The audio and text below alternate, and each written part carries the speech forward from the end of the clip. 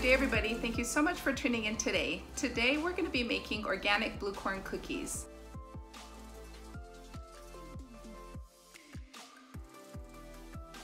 Okay, so let's get our supplies.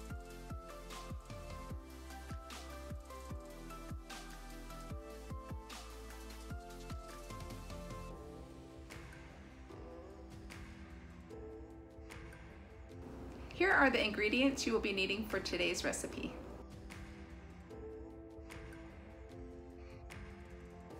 And those of you who did sign up, you did get a few supplies that we were able to actually put together for you at Blue Corn Custom Designs. There's a lot of goodies in there. We hope you really enjoy it. We also were able to put some Navajo tea in there.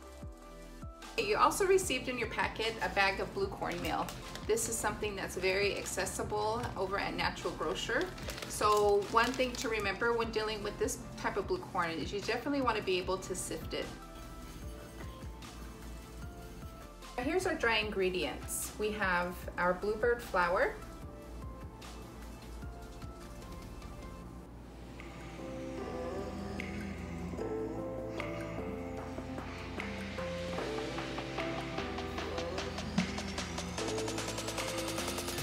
here is the sifted blue corn meal.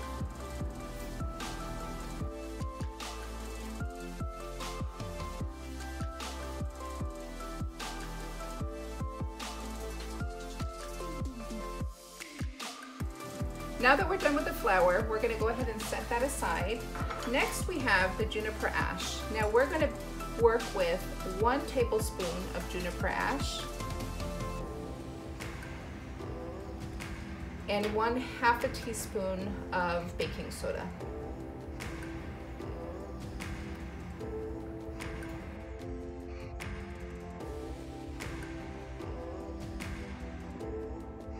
Next we have the wet ingredients, which includes the light brown sugar. You also have the lemon extract, the organic cane sugar, as well as 1 stick of butter and 1 egg.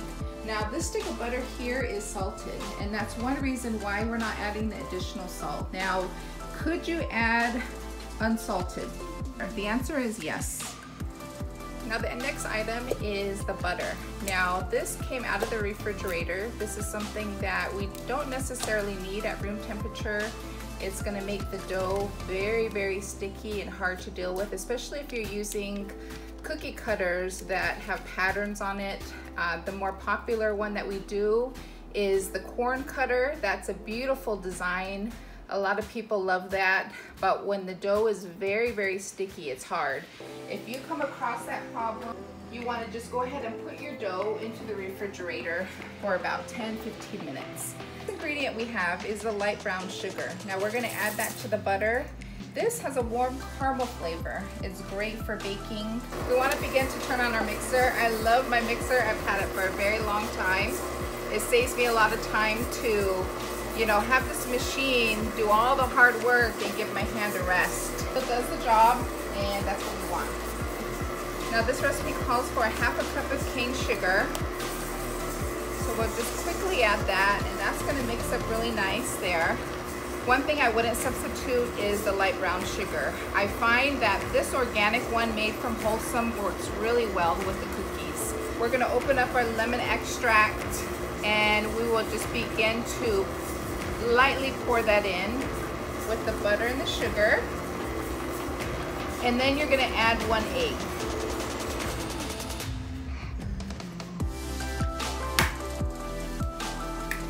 Okay, once I have that cracked open, I'm going to turn this on once more, and I'm going to add the egg.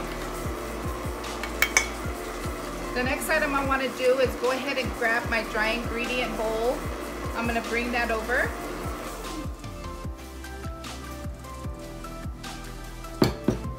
Okay, now I have the dry ingredient bowl here nearby. I'm gonna give it one more last mix. Now I have this set to low. It's really important that it maintains on low. When you begin to add the dry ingredients, see a point where you will just stir it with a spoon. So let's just go ahead and turn this off. Now I'm gonna grab a spoon. I'm gonna begin to add the dry ingredients.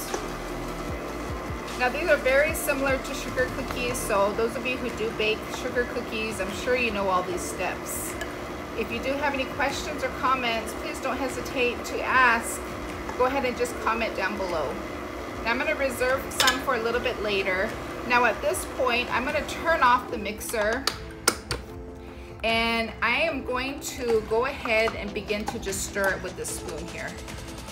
Just make sure all this is off. Now, if you don't want to make blue corn cookies with lemon, what you do is you actually just substitute the lemon extract and you put in a half a teaspoon of vanilla extract. If this one is not available, this is another one we love to use here.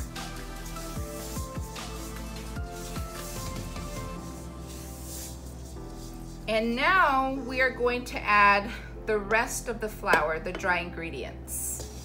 This dough here with all these ingredients can make anywhere between 80 mini cookies to 10 large blue corn cookies. Okay, it's looking really delicious. I can still smell that lemon. I'm seeing the color of the blue corn and the juniper ash, getting that nice and dark. Sometimes when we get blue cornmeal, sometimes it's a little purple color, but when you add that juniper ash, you see those colors changing. And it doesn't take very long for it to change. Depending on what your dough looks like, if you feel that your dough is way too dry, if you are using roasted cornmeal, that's okay. You just need to add a little bit more egg. And now it's at a good place where I'm going to begin to roll it. All right, so let's go ahead and take this out of the bowl and we're gonna roll it out on the rolling pin. We're gonna use our rolling pin to flatten it out. We want it about 1/4 of an inch thick. We want it about 1/4 of an inch thick. We're gonna grab our cookie cutters. I'm choosing to make this one here. Very simple design. A very simple flower design. Okay, today I'm using the unbleached natural brown baking paper. And we're gonna place this on our cookie sheet.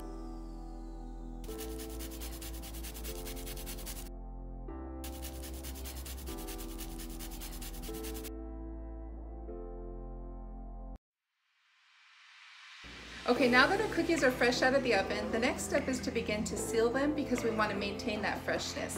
So let's go ahead and get our supplies together and get started.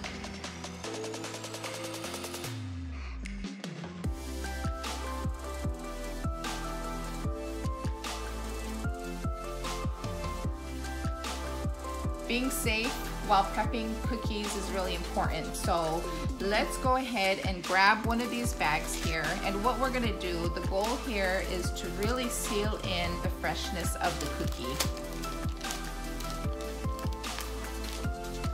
And that's the reason why we're using this item here. This really helps, especially when it comes to shipping your item, when it comes to different events.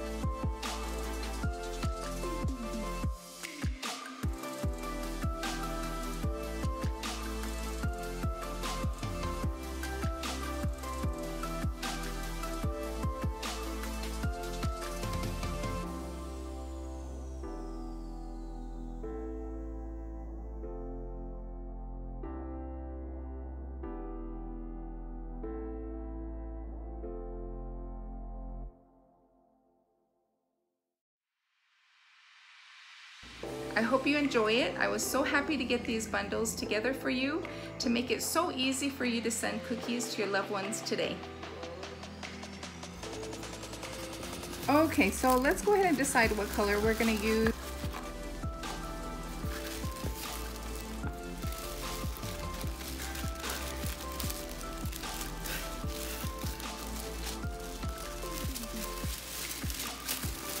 And now I'm simply going to place this in here. I'm gonna fold it over just to make sure it fits.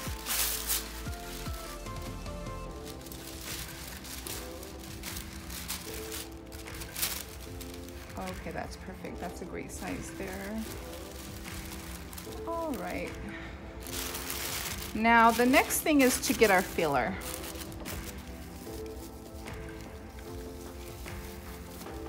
And you simply want to expand it.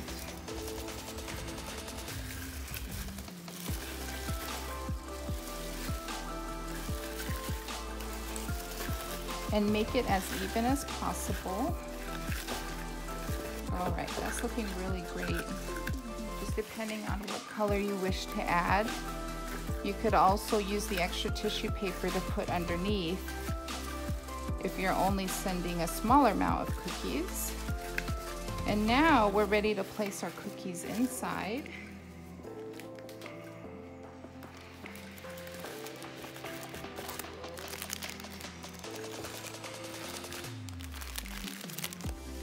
And with this one here, I'm just going to simply fold that over just so that it fits perfectly in the middle.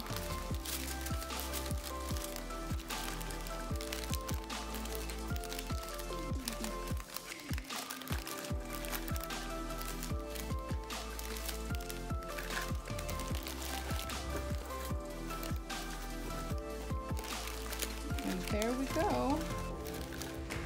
And now, just for fun, we added just a few stickers. You can place them anywhere.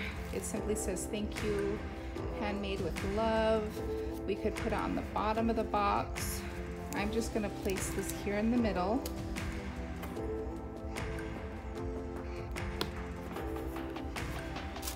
And then we're just gonna simply fold it over and make sure it's as tight as possible.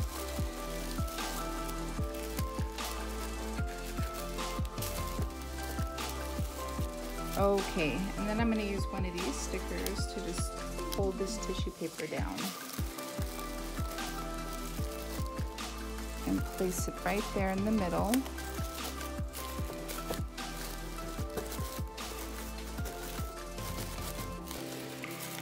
Okay, there we have it. Now we're ready to close the box. Of course, if you want to add a card. And that is perfect all the way around. And we're going to use this to seal the box.